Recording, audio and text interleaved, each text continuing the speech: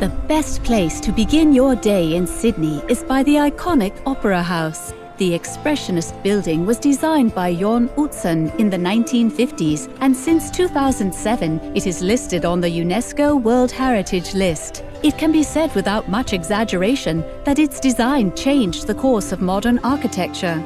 The Opera House itself consists of several individual venues located inside, as well as, for example, a recording studio. Thanks to its location, you can see the city and the harbour from here. You can also take an opera centre tour and explore the backstage of the famous theatre plays. If you are hunting for great photos featuring dramatic cliffs and the rough sea, this is the place to go. Take in the beautiful scenery of Sydney while enjoying a pleasant walk. All party lovers should consider visiting the Sydney Mardi Gras celebrations.